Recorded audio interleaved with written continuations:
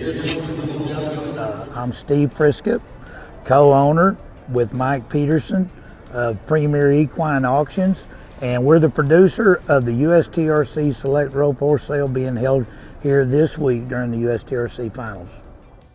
We really enjoy this preview format because we were able to live stream.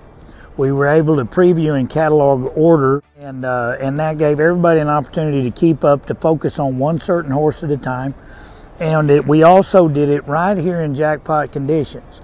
The cattle were strong. We set up a demo not to hide a bad one, but to expose a good one. And so that's kind of the gist behind it. It gives you an opportunity to watch these horses repeatedly do their job right here for everybody to see. We think that the customer, the consumer, has a good opportunity now with a whole day tomorrow to visit with the consigners to be pretty confident in what they're going to do at the auction tomorrow night.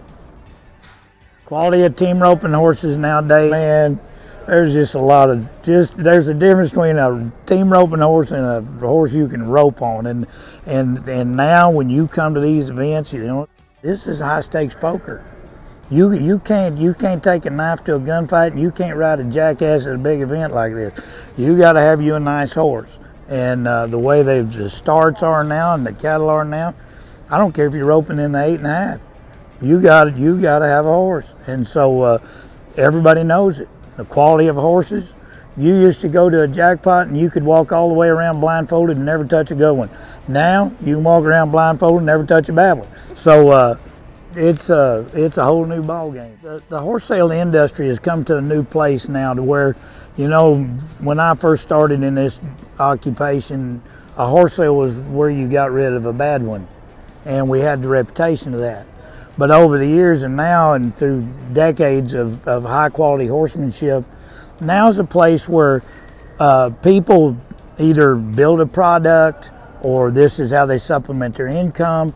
But the level of integrity and the level of quality of horsemanship and the level of representation is higher than it's ever been. It's more user friendly. It's a safer environment. You know, you're not buying four-wheelers where you just get to pick your color and drive off into the sunset. You still have to match equine with human, and that's still an ongoing process all the time. But the level of integrity, just like here, nobody came to do anything to anybody. They've had these horses for a long time. They know about their soundness. They know about their habits. They've been roping on them. A lot of them entered in the jackpots here. They know that they have to do this right. You're going to give a lot of money for a nice horse. It needs to be just like we said. And so, that being said, everybody kind of knows that. It's a whole different ball game now than it was when I was a young man getting started in this. We want to promote a nice horse, and so do these consigners.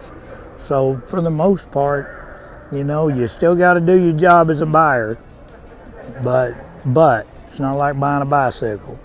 But it's a more user-friendly, favorable environment than it used to be decades ago.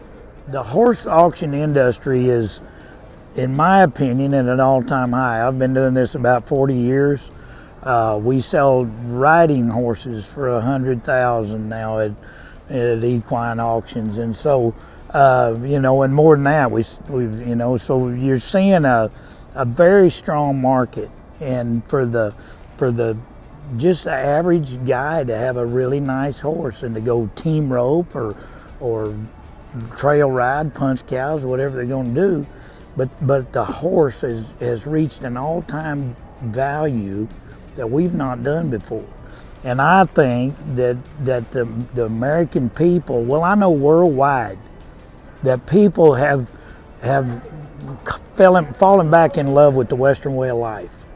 A lot of people who don't have a Western heritage now want to participate in the Western way of life.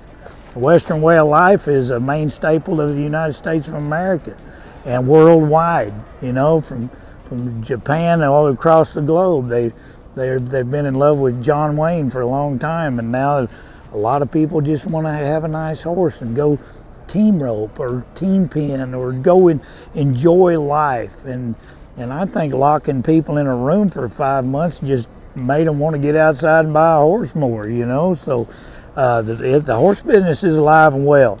Putting on events is a little more difficult.